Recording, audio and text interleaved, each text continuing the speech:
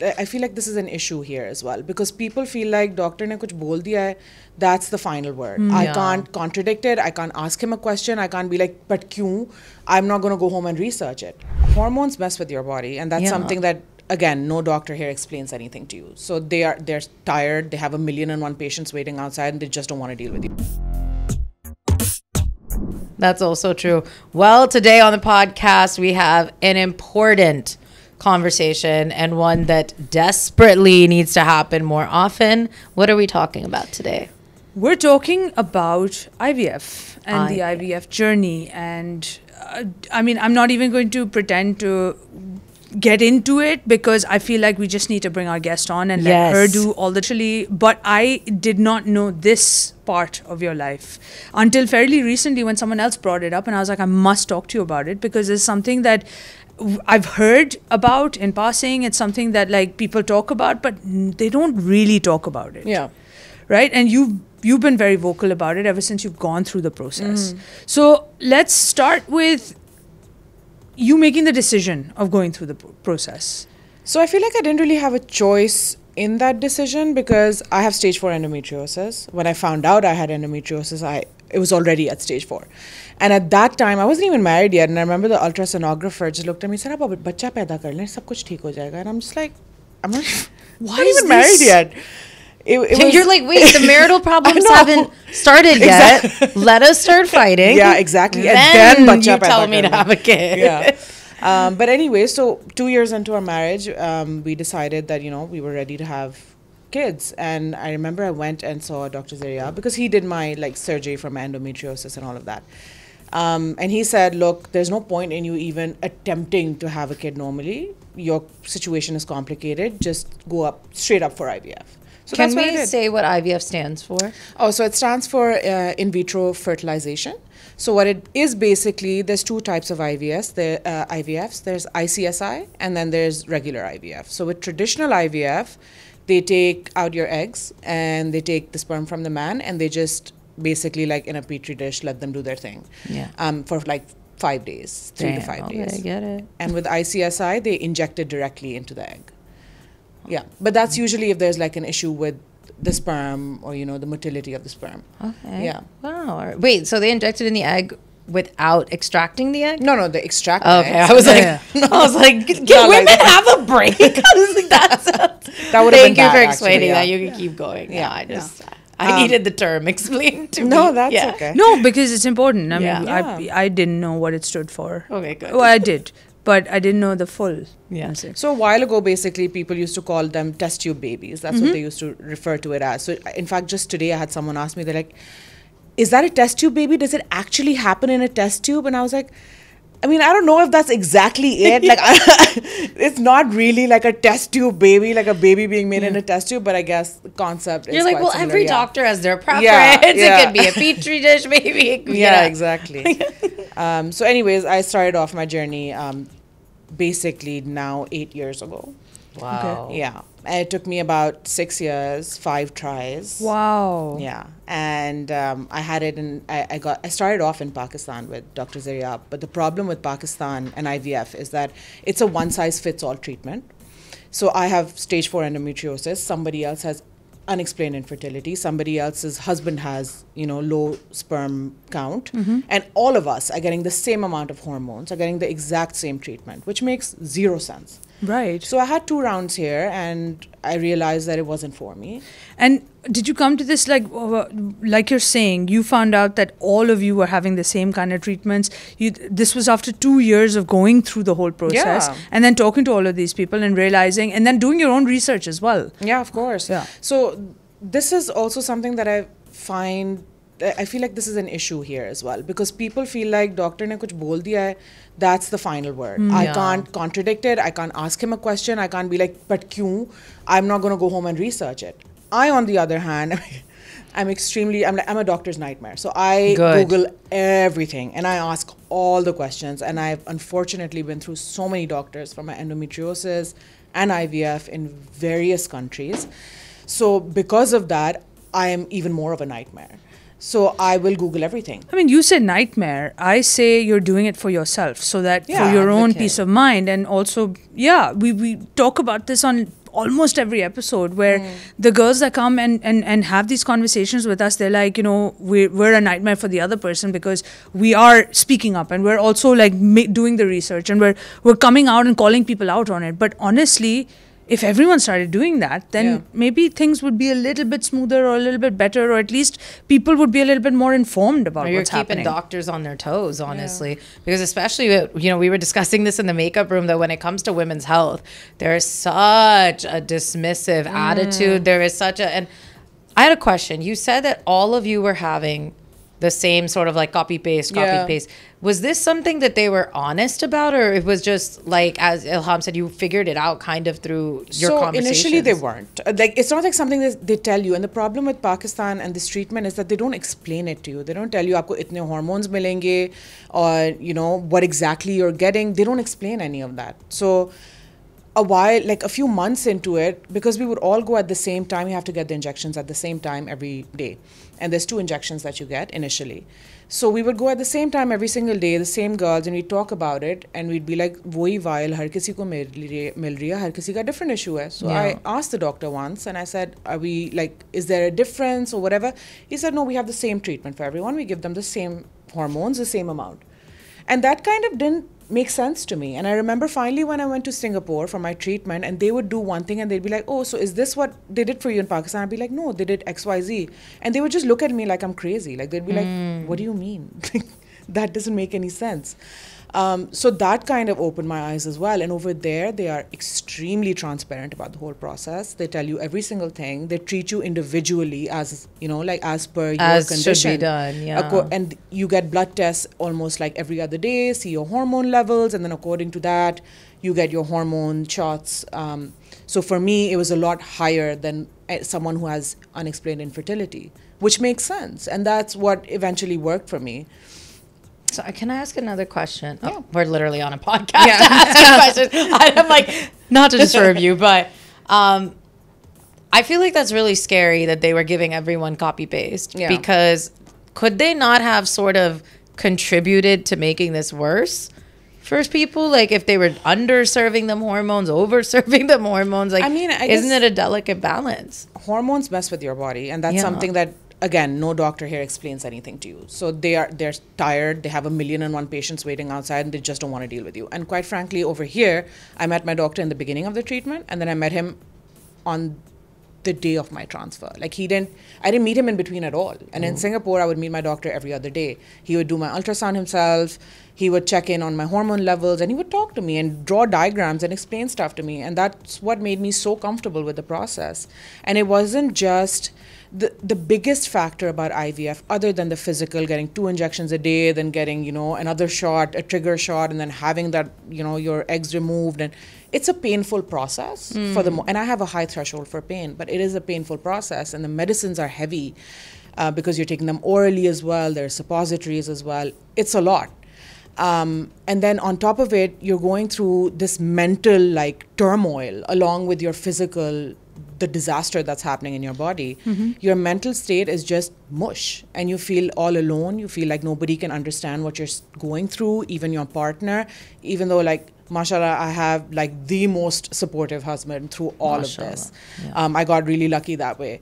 And a lot of girls don't. A lot of girls that message me, and I still have people messaging me on my blog about IVF, and they go like, oh, please, help me explain it to my husband, or help me explain it to my mother-in-law.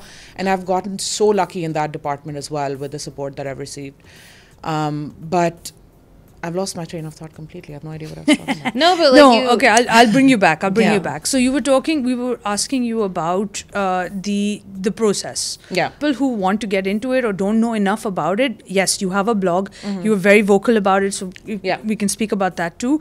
But the process, for me, from my understanding, apart from just the, you're saying, oral medication, it's also a lot of injections. And for me, that's the thought of it is daunting because I'm terrified of needles. And so, every time you told me, now I'm calculating in my head 6 years, that's how many needles a week and how many a month?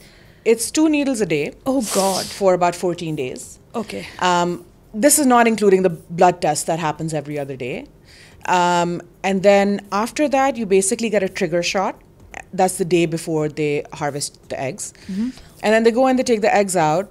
They fertilize them for about 3 to 5 days. And then with your next cycle, they put the eggs back in. So you can either do that, which is a fresh transfer, or you can do a frozen embryo transfer, which is the one that I had my daughter in. Is they freeze your eggs, they defrost the egg, and then they put it back inside. So that actually has a higher percentage of working. I don't know why, but somehow it does. Can I just say how much I appreciate the language you're using? Because you're making it very easy to understand. Because, I mean, most of the people that I talk to about it, they know absolutely nothing about IVF. They've just been told, okay, you know, maybe this is something that you should explore. And so I've had a lot of men message me as well on my blog saying, oh, I want my wife to maybe try this out. Can you help me explain it to her? So I have to More make power it to as... those men. Yeah. Good stuff. Yeah. Actually quite appreciative of that, because when I was going through my treatment, there was a girl there and she was so upset because she said, I've dragged my husband here from interior Sindh. And she said, my mother-in-law, and there was a problem with the husband, but she said, my mother-in-law refuses to accept it, and my husband refuses to accept it. And please, like, how do I explain this to him? Like, he refuses to even sit in front of a male doctor for him to explain this. She managed to bring him here, but she was going through such a struggle. Yeah. And I was like, it's bad enough that you're going through this mental turmoil of bacha chahiye, bacha nahi ho raha. On top of it, everyone's blaming you for it. Yeah. You know, and it's not even your fault. There's so many of these, and there's so many stories like this, and there's so many girls out there that are going through it, and the society and the community just doesn't support. And truly, for sure. I mean, I have a friend who is a medical doctor, and she was very worried that, like, you know, the kid wasn't happening, and what am I going to do? And this is someone who has the education to know that, like, she is not at fault, even her husband is not at fault, and sometimes the chemistry and the math and the things just have to be in a certain way for this to happen. She knows this.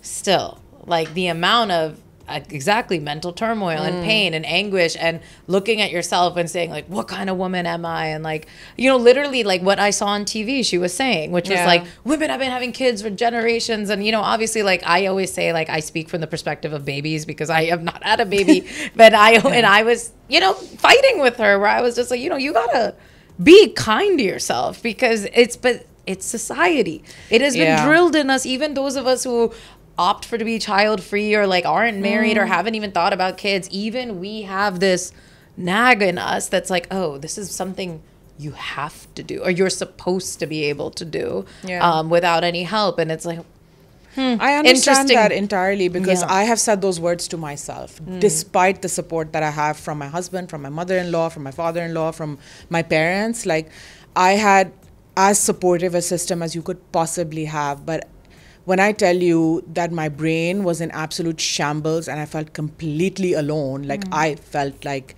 0 person around me understands what I'm going through. And the problem is that in our society, people don't want to talk about IVF. They want to pretend like it doesn't exist, or that even if they've had a kid through IVF, that, you know, they didn't actually do that and it just happened naturally and they were about to go for it. I've had so many people who message me saying, my friend went through IVF, and, you know, when I finally went to her because I needed support, she said, oh, essay, you know, like, I was about to, but then I had my kid myself naturally.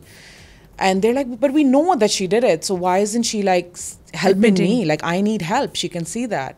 And I've had so many people say that you're the only Desi person we know who's talking about this, which 100% blows my mind, because the number of women that message me, it's unbelievable, the amount of people that are going through this, and amount of people in my own, like, the circle of people that are going through this. Like, how is nobody else talking about this? It's insane to me. Not to mention just what we've seen with the way the climate, the planet, and everything is changing. This will be more and more of a norm. It's already a norm. I feel like you can say that. I mean, how do you feel with that, about that kind of language, though, when someone's like, oh no, we just, like, had our baby natural? How do you feel about this word natural? Because I'm finding it very grating. I gotta be honest with you. It is infuriating, I have to say. Like I told you earlier, I've had random men message me on Instagram, be like, aapka bacha asli bacha nahi hai. And I'll be like, what is an asli bacha? Bhai, what's a nakli bacha? What the hell is How a do you have a nakli nakli bacha? Ye Islami tarika nahi hai. Like, just weird stuff like that, which I just don't get, because, like I said, nothing comes into this world without God's will. My child came into this world with God's will. Like also, I mean, she's right there. Yeah. Human being. Yeah. What are you talking about? How can you? Why are you just making things up? Yeah. Because you're threatened because you don't get it. Exactly. Or you feel that it excludes men, It's- which Yeah. men really don't like. It's They're excluded. again, it's lack of even an understanding, and anything that they don't understand, their Yeah. default is to trash it or Yeah. to push back or to in the case of like online demean and like be absolutely horrible human beings about it. Yeah. Like it's just the language. What they don't realize is that because they're behind a screen, that doesn't give them a ticket to hurt another person. But the minute you come for them, they fold like cards. Those Oh, cowards. I never got a response. I did respond to all of them, and I responded to them as nicely as I could because I understand that this is something that people are not aware of. And going back to the process, it doesn't just end at the first few hormones and the first few injections. For your entire first trimester, if you're lucky enough to get pregnant, you're taking a shot, a suppository, and oral hormones. Your body is pumped with all these hormones that your mind cannot process, quite frankly, because Right. you are just angry all the time. You don't want to talk to people. If anybody speaks to you, you just snap. Like the rational person has left the building, basically. Any Right. sort of sense that you made before, and it's that's not happening also anymore. held against you, of Yeah, course. because exactly. Even though you are now carrying a child hard for, and you're being pumped with hormones, if you're not pleasant about it to anyone, Exactly. But like I was telling my friend recently that I've never felt better than I have while I was pregnant, because endometriosis, PCOS, these are painful diseases. Like endometriosis is extremely painful, excruciating, and I have a high threshold for pain. So when I was pregnant, it was dormant. So that was a time that I actually felt great. Oh. So I was like, yes, this is it. This is the best feeling in the world. Not just because after 6 years, I had finally gotten pregnant and had this beautiful girl, but because my body felt better than it ever has. But then on top of it, you have all those hormones and all that weight gain, and then you have all these society aunties going, तुम इतनी मोटी क्यों हो गई? Allah. और फलाने ने IVF कराया था, वो तो अभी भी Always. पतली है. And it's like, but I am not falana. You know, I am myself, and my body reacts differently. Have you seen this kind of newish trend that brown content creators are like, listen, if an auntie or an uncle ever comes up to you and is like, oh, healthy ho gyo, or jo bhi wo kehte hain, right? You're just supposed to be like, yeah, you're my inspiration. Like that's the new comeback where you're like, my body, your body, same, you know? But I that's love crazy that people were Yeah. saying that to you. Were they aware that they said it, right? That you're going They through said it IVF. straight in my face, and the worst part, and I'm laughing about it right now, is my father passed away when my daughter Noora was 9 months old.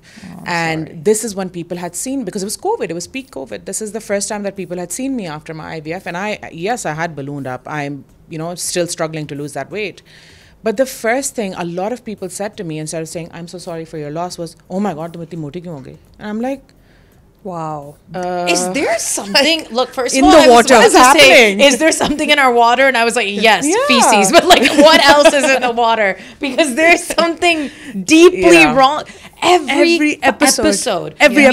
We have an incredible person sitting here Yeah. recounting heinous things that were said to them, like you, with a smile. It was like, And I'm really sorry that happened, man. It's 9 Thank months you. after you get your baby, and then yeah, that sucks.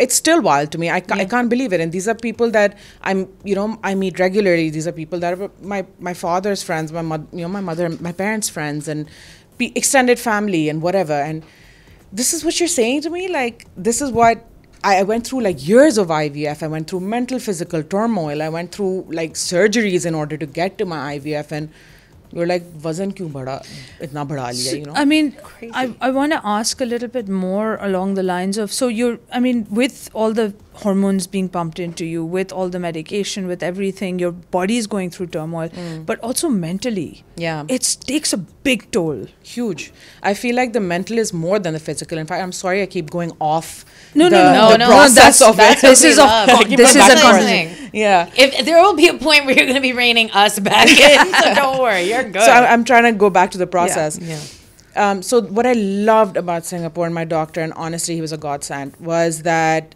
Singapore, the government requires certain hours of you sitting with a therapist and talking to them, and certain hours of meditation in order to go through that. Otherwise, you're not allowed to go through the IVF process, which is so amazing to me.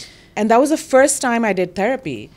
Because in our society, again, it was, you're not crazy. Like, why do you need therapy? Yeah, why do you need therapy? And this is like, recently, I feel like after COVID, we've had a lot more of like a wellness, a mental health sort of, you know, like awareness in our society. Before that, it wasn't really there, like even with educated people. So this was the first time I went to Singapore. I did art therapy, which was like life-changing for me.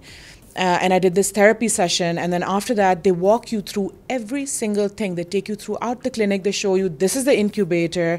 This is where we tag the eggs. This is where we tag the sperm. So we know exactly who everything is coming from. There's no mix-up. And then this is the technician. And this is the person who's going to be like mixing everything together.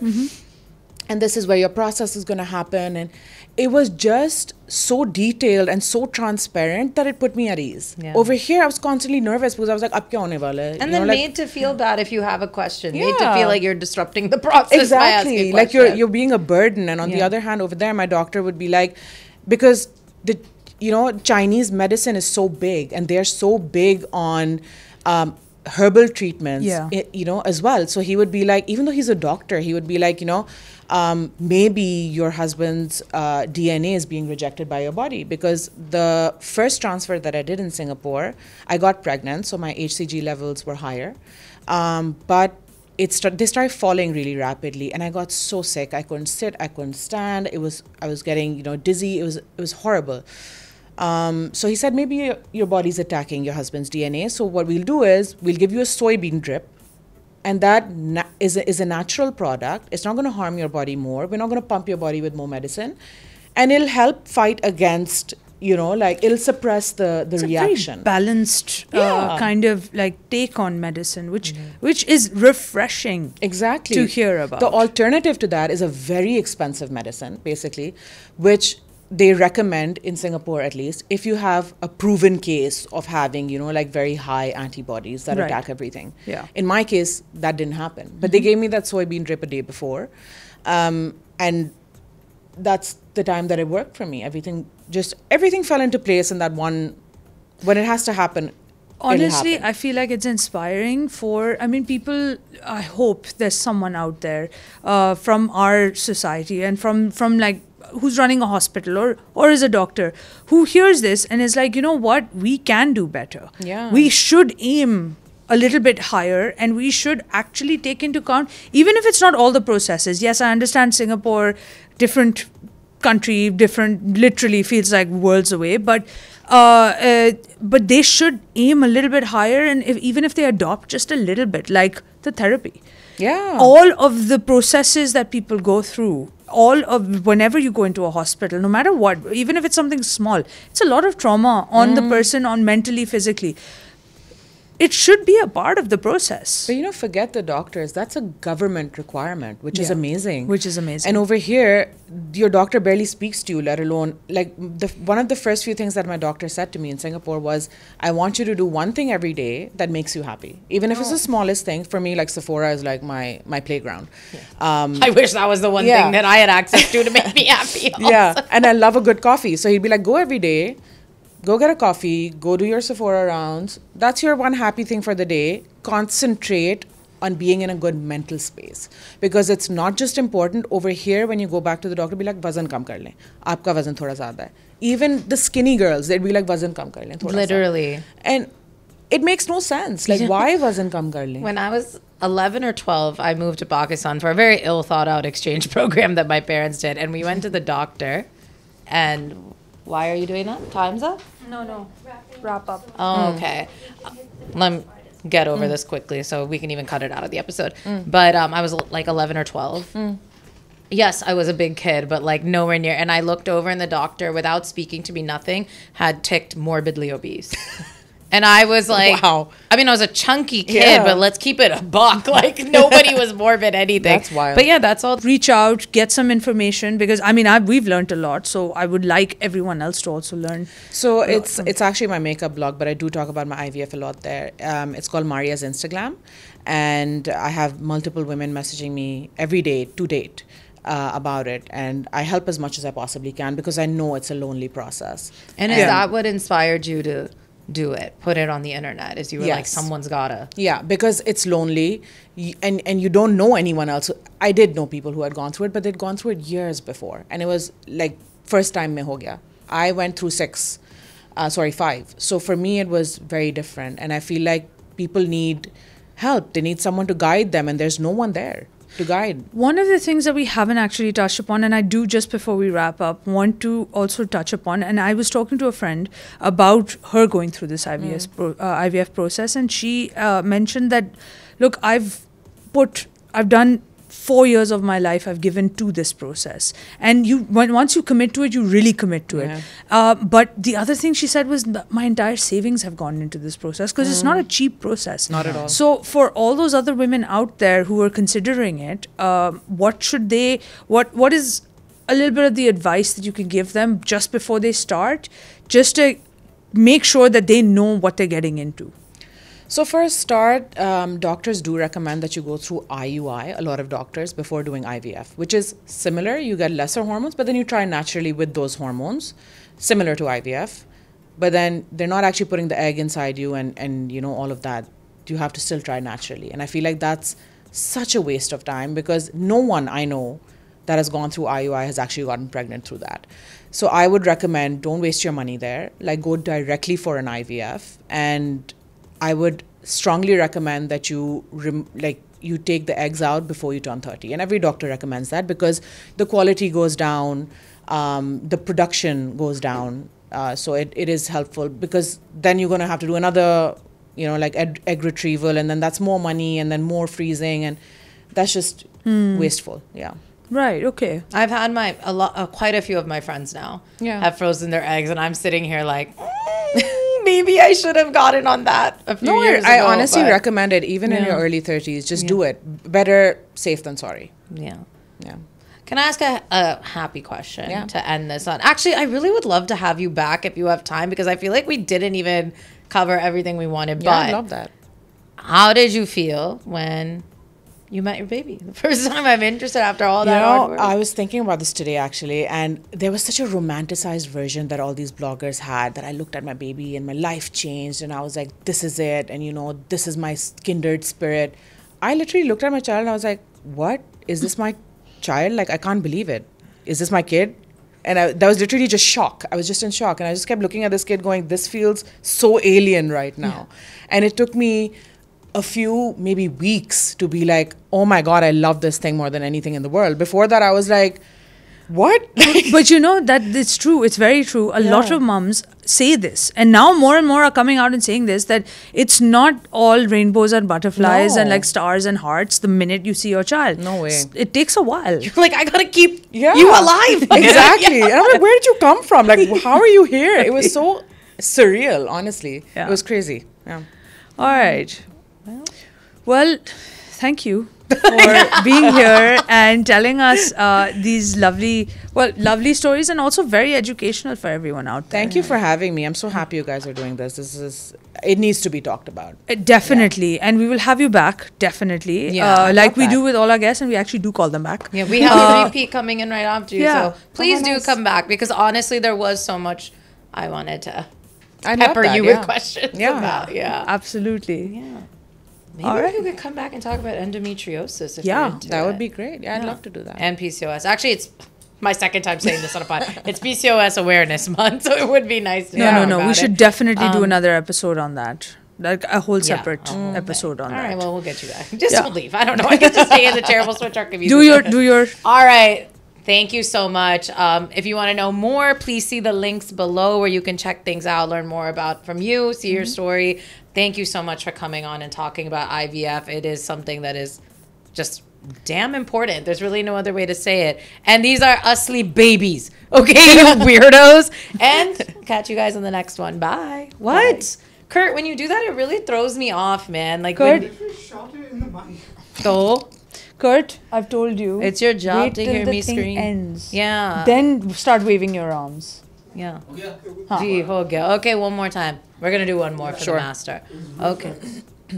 I know, but like it really does throw me. Okay. Sorry that you had to see that tantrum take place from this diva sitting here. Thank you so much for coming on today. If you want to learn more, which you should, the links will be down below. And we're going to have you back. And we're pumped about it. Thank you so much again. Thank you. Bye, guys.